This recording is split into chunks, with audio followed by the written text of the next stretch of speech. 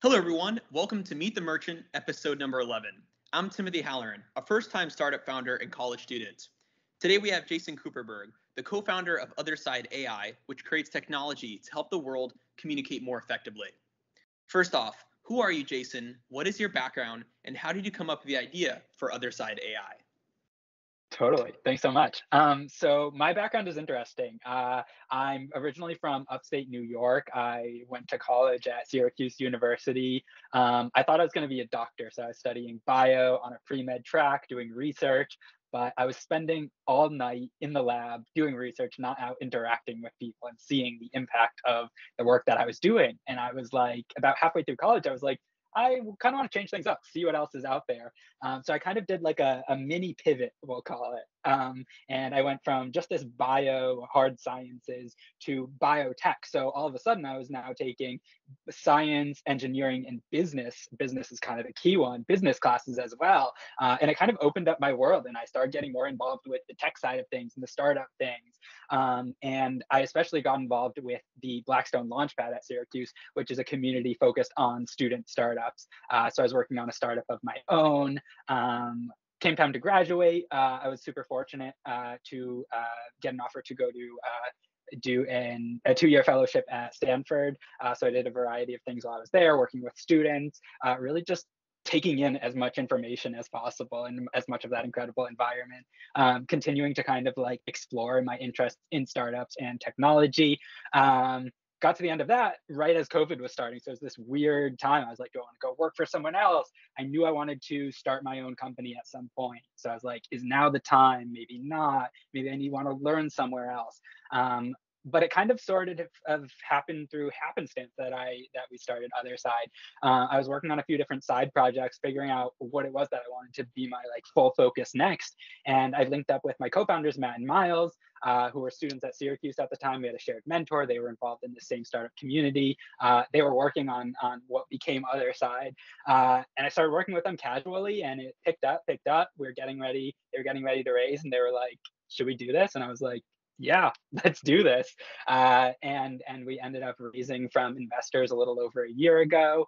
But the idea for what we're creating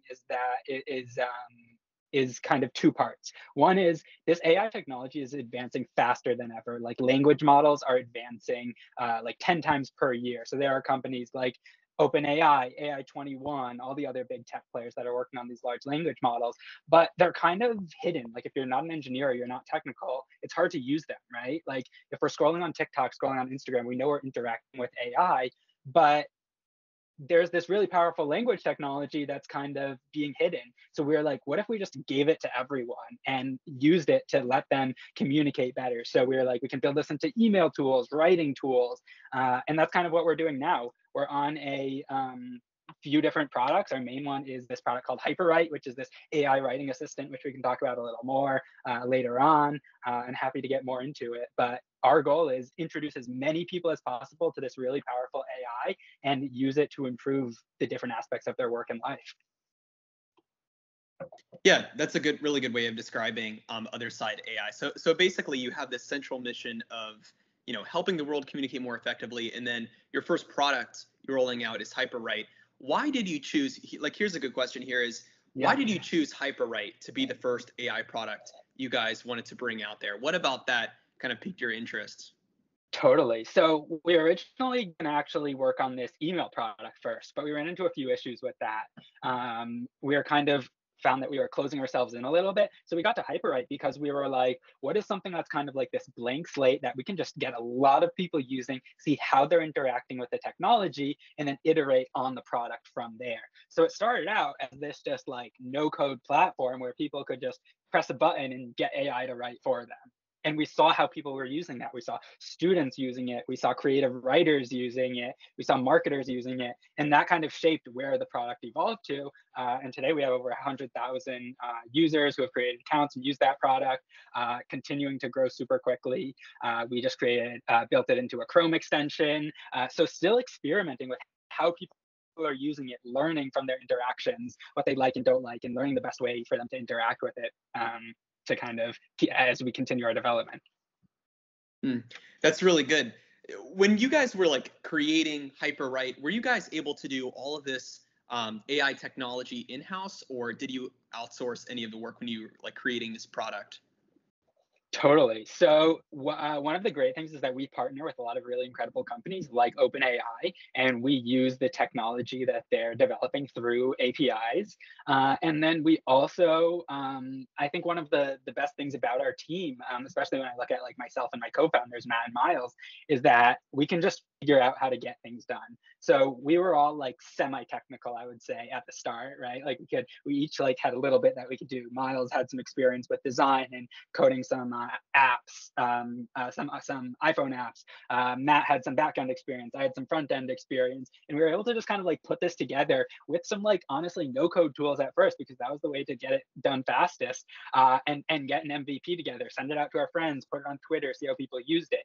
And then it was like, okay, now that we raised a little bit, let's bring on a contractor to get it to the next level. And then once we raised a lot, then it was, okay, let's build a team of people who are experts in this, who are better at the things that we're a little weaker at to build the product. So at the start, it really was, what are we good at and how can we just be scrappy, figure it out using our resources? And then once we were fortunate enough to raise, it was find the people who are the best in the world at this and work with them to bring it to life. Hmm. That's really good. Yeah, I've tinkered with the Hyperwrite product a little bit. I really like it. I personally think it's designed really well. It's very exciting. When you were creating it, were there any companies or previous AI projects that inspired you guys to create this product? Yeah, so my co-founder Matt had been working with some of the previous models before that just weren't as powerful. They weren't powerful enough to do something, create something like Hyperwrite. But he had this experience. He used it to write emails for an earlier company that he was working on. So his experience definitely helped shape the way that we thought about working with this AI and designing Hyperwrite. We also just talked to a lot of people. Like that's the thing I tell people is like talk to your users, talk to your people, see what their problems are and how you're going to solve them. When we look at other players in the space, there are definitely others that are working in this like language AI communication space, but I think they have a bit of a different focus on it. Right, in the short term, there's definitely some overlap with someone like a Copy AI, for example, if you're familiar with them. But we're really focused on the long form writing, and we're focused on kind of where we're going with this from there, that long term vision. Um, Continuing to just integrate AI and this powerful technology into different parts of people's lives and into different websites and different places that you're writing and working, for example. Yeah, that's really cool. So just somebody kind of like watching the YouTube channel, like subscribe to my YouTube channel, is going to be Yeah. probably a little confused about, who uses this product, who are kind of like your core customers for Hyperwrite, who would be Yeah. the main people that would use this all the time? So there are kind of two ways at looking at this. One is anyone who writes something can use Hyperwrite. So we have people using it for everything, but I like to divide them into like three main categories of users. We have students who are using Hyperwrite, so for essays and papers to get ideas, when you get writer's block, to rephrase things to make their writing more effective. We have marketers, so people in business who are using it to write copy for websites, for emails, for blog posts. And then the third one is kind of this more like creative, short stories, creative writing, fan fiction. It's actually really, really good at doing creative writing. So we've found some cool communities. It's harder to monetize those communities, but they love using the AI, and it's really cool to see what it can do for them. So I'd say those are the three main groups of users that we have right now. That's good. That's really good. Can you talk about any other products other side AI wants to go into? Can you talk about kind of like the overall vision for it? Yeah, I'll talk about it a little generally, and then happy to connect with anyone kind of one-on-one to do demos of what we're working on, kind of on a personal basis, and get some feedback there.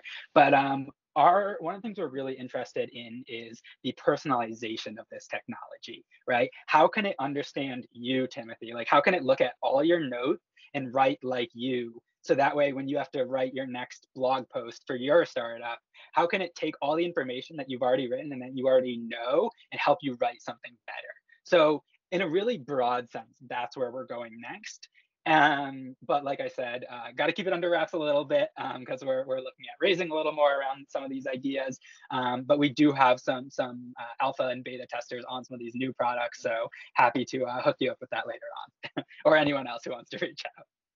Yeah, definitely. That sounds really cool. I'm looking forward to seeing like where you guys, can take the next wave of products and everything. Yeah. But just one question I have is, what is kind of your main sales channel, and how do you attract customers, and how do you connect people with your HyperWrite product? Totally. So I think one of the things is that when people use it for the first time, they're just like, it's like this wow factor. Like, oh my gosh, I didn't even know. Like, this is like a little scary, a little crazy. Like, where is this going to go? So, like, when I think about marketing and growth and getting new users, it's how can I give people that feeling? And a lot of times they need to, it really comes across when you're like using the technology for the first time.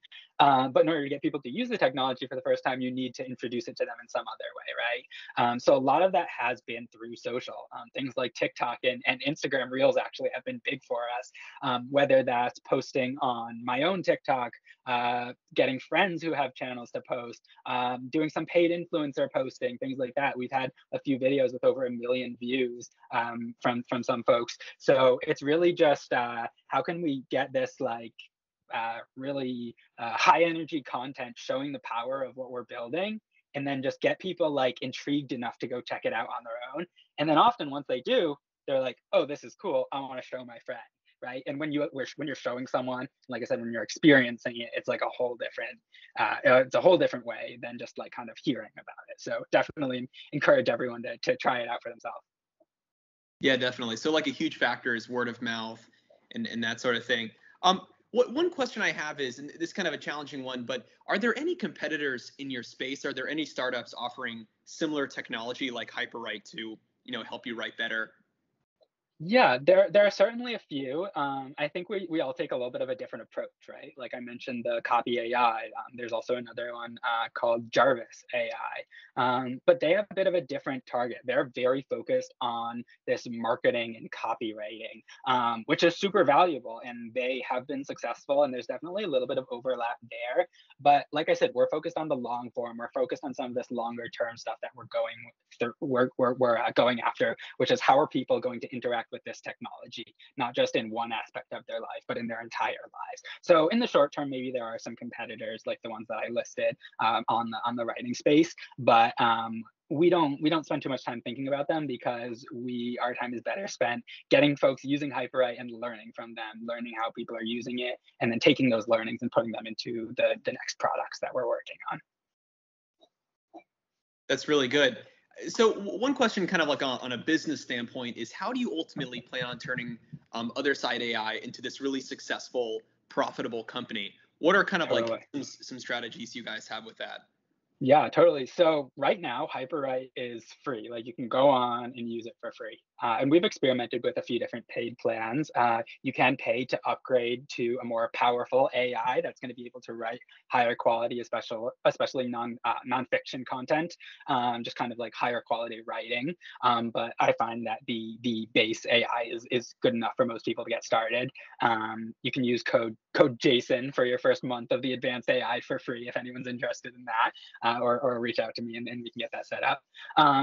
So that's like one like way in the short term. But like I said, we want to give this to as many people for free as possible, introduce them to it, get them using it, get them learning how to interact with it. And then eventually, once we have them in our ecosystem, we can start selling them more products in this space, products that are really going to help the way that they work, right? Students don't have a lot of money to spend on technology, right? And so that's why we're like, we want to give it to them for free. But when they enter the workplace and they can bring this to their company, that's what's really valuable for us. So that's one of the ways. And there are a few other things relating to some of those other projects that I mentioned that we'll be monetizing. But we are fortunate to have this venture backing, which allows us to offer the product for free or very subsidized. So we can kind of optimize for learning and growth at this point. Yeah, I think this kind of reminds me of, like, I think it was like Noah Kagan or something. He had an interview with like the CEO of Strava, and he said initially their whole goal was, because there's this software company, get users first and then kind of turn it into this profitable company in the end. Yeah. Another question I have is, like, you've kind of experienced many different challenges while developing this business. what would you say has been your biggest challenge so far with Other Side AI? What's been a really tough obstacle for you guys? I think one of the hardest, two things I'll say actually. One of them is hiring. Hiring is hard. There are so many companies out there with a lot of money who are offering a lot of money to engineers. If you're an engineer, or if you're a talented engineer, you should have no difficulty getting a great job at a big tech company or a startup. But we're like competing against these big players, right? Like we had one candidate who was deciding between working for us and Microsoft, and we're waiting to hear back from them, right? So hiring and using our network to get in touch with folks is certainly a big challenge, and definitely takes up a lot of time. But when we get the right people, like some of the folks on our team now, it definitely is worth the time. It pays off. I think one of the other difficult things is this technology that we're working with. It's so advanced and so new that people are often scared of it, or don't understand how it works, or like it must just be copying things from online. So like explaining how the technology works or getting people to be comfortable with it is something that I spend a lot of time thinking about, which certainly like has a lot of overlap in terms of how the product is built, how we're marketing, and things like that. So it's really just this like technology adoption problem that we're trying to solve. Like you think there's a bit of a learning challenge for somebody to understand this new AI technology. Totally, totally. Like if someone goes on and is just like, I'm gonna get it right away, they're probably not. Like it takes a little bit of time. So I often tell people like spend some time just like experimenting, playing around with it, see what you can get it to do. And that's gonna be the best because we're still learning about it. I think that's one of the coolest things is that it's like the limitations are nearly endless and we're still learning about it. And the only way we're going to advance is by with our users, working with our users, seeing how they're using it, and experimenting with the technology. Hmm. That's really good. I like that. I'm very excited to see what the future holds for Other Side AI. But Yeah. how can people follow your journey, and where can people find Other Side AI and use your guys' products? Yeah, totally. So our main website is OthersideAI.com, but Hyperwrite is that main product right now. HyperWriteAI.com, the web app. We've had over 100,000 users on that. And then we also recently put out our Chrome extension, which has a couple thousand users. And we're definitely really pushing that right now. So if you use Chrome, you write in Google Docs, definitely check out the Chrome extension. You can just search for Hyperwrite online anywhere and you'll find it. We're working on more social stuff like I talked about before. So if anyone wants to help me make TikToks or other marketing materials, always open to connecting and talking about that. I'm working on some of my own TikTok stuff. That's always fun, just kind of a nice creative outlet. We're on Twitter. We're kind of all over. Searching my name, searching Other Side, searching Hyperwrite, you'll definitely find us. Yeah, very cool. I'll definitely check out your socials. But Jason, last but not least, what advice would you give to future entrepreneurs and creatives who want to take on ambitious creative projects? Just go for it. Just go for it. Don't be held back because you don't think you're technical enough. There are no code tools for that, or because you don't have a following. There's TikTok for that. You can get hundreds of thousands of views on something without having like any followers, right? You just got to go for it. And if you don't put things out there and see how people react to them, you're not going to be able to improve. So I have a lot of people saying like, I have these great ideas. I want to work on this. I want to do this. And my advice is always get something out there, give it to people, talk to the people, get them using it, see how they're interacting with it. So just go for it. Find like the way that you can just get like some MVP out there or take risks and put content out there. And I guarantee that good things are going to come out of it rather than just like waiting until you feel like you're ready. Yeah, that's a terrific last response. I'm very excited for Other Side AI, Jason. Thank you again for being on the show. Thanks for answering all the questions.